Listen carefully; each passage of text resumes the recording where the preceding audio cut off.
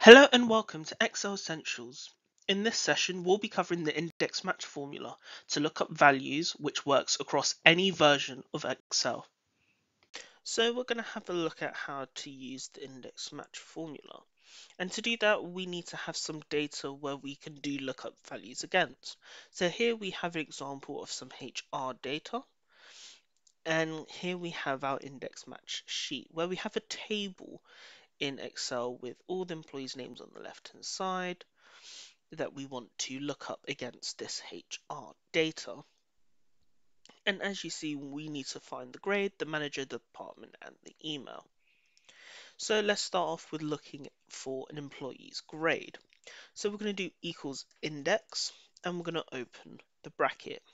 Now here is where we'll put the result that we are looking for.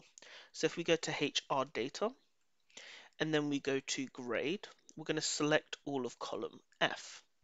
Then we're going to hit comma and we're going to type the match formula. Then we're going to select the value we want to search, and that's going to be the employee name on that row. And then we're going to hit comma, and then we're going to look and select where we want to look up that value. And because it's an employee's name, we expect to find them in the employee name column in column A. So we select all of column A, and then we hit comma, and then we choose 0 for an exact match, and then we close one bracket, then we close the second, and we hit enter. And because it's a table, it fills down the formula automatically for us. But as you may see, there are a couple which are not found and have NA written against them. Now here you can clean it up with an if NA formula. So to do that, you will need to wrap your existing formula in an if NA.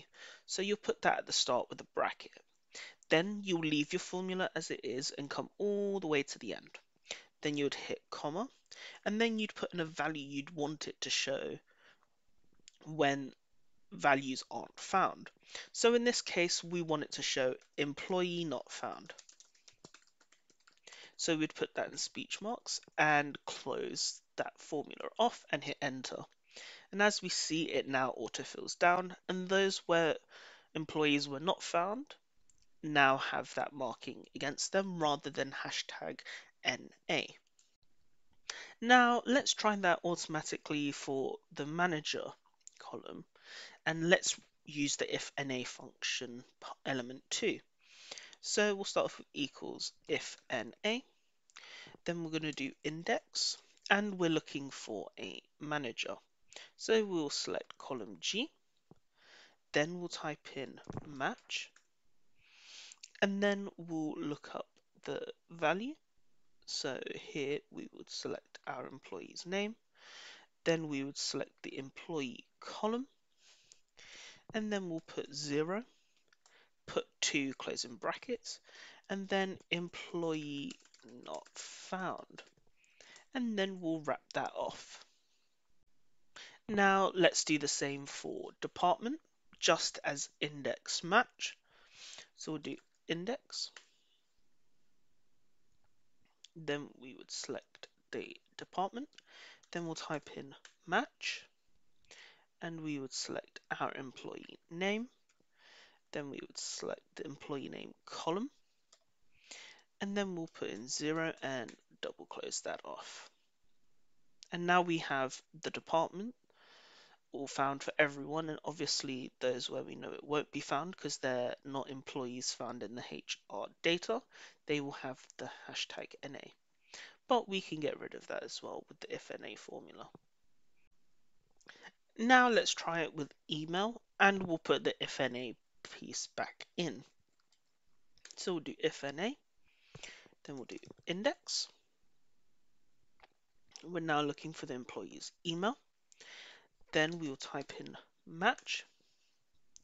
Then we'll look up for the employee's name, and then we'll look up their name in the employee name column, and then we'll put a 0, 2 closing brackets, then a comma, and then put employee not found. And there we go. We've now retrieved all the employees' email addresses for those that are currently working within the company. Now, a bonus use case, you can also use index match horizontally the same way as XLOOKUP. And let's say we want to find the information about myself.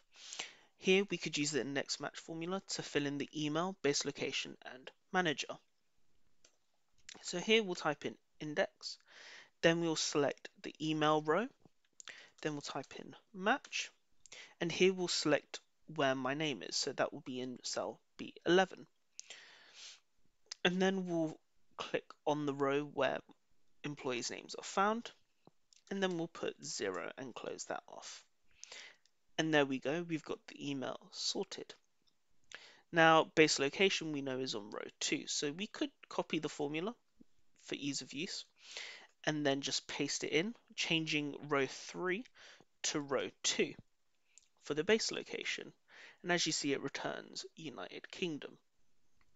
And then for the manager, we can then return row 7 instead of row 3. So we'll do that, and as we see, it's now returned that.